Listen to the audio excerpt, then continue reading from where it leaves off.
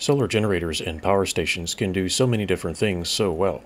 But what if an advanced member of this high-tech society was out in the woods and needed to start a simple fire to keep from freezing? There is no smartphone app to do that.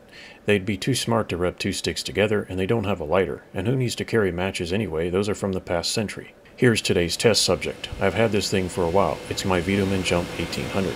It still works, hopefully even after today. Now, to me, the most obvious solution to DC fire starting is to find a piece of thin wire or nichrome and just short that out on the DC jack, being careful not to overload it. You could find nichrome in a junkyard or in an old car by the side of the road. But I chose a piece of scrap nichrome wire for this experiment. As you know, this channel has an exemplary safety record, until today. I just chopped off the supplied 12-volt outlet cord and clipped onto that.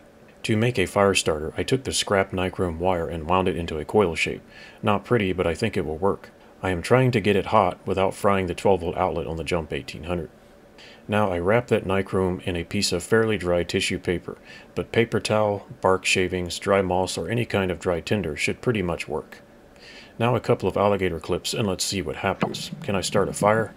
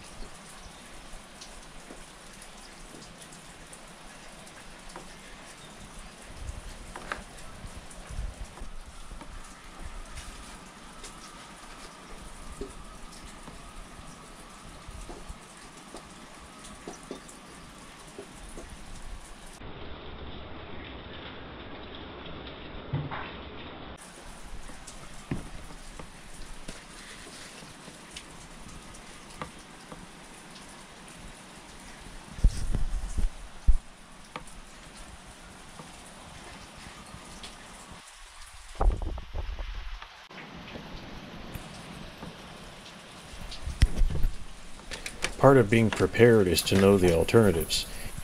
I thought I might be able to start a fire with this thing, but now I know that I can.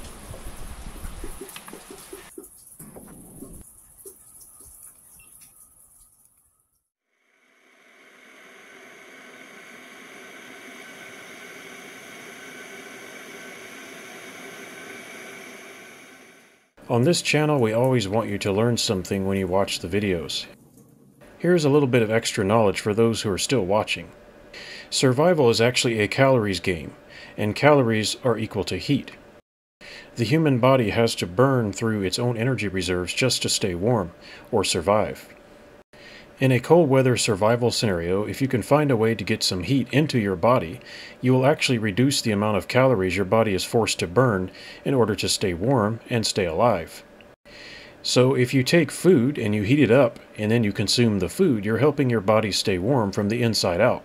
This is an old trick. People used to drink hot water, hot tea, hot coffee when they came in from the snow and ice in order to warm their bodies up from the inside out. If you're trying to recover from getting too cold for too long, consuming hot beverages or hot food will actually speed up the recovery process. So when you think about it, even though a solar generator is not food and you can't eat it, you can use it to heat up your food if you have the necessary cooking devices available to you. Of course, in the old days, they would just start a campfire and heat their food up. To me, this is rather interesting and thought-provoking. I think that a fusion of technology and survival skills can be very useful.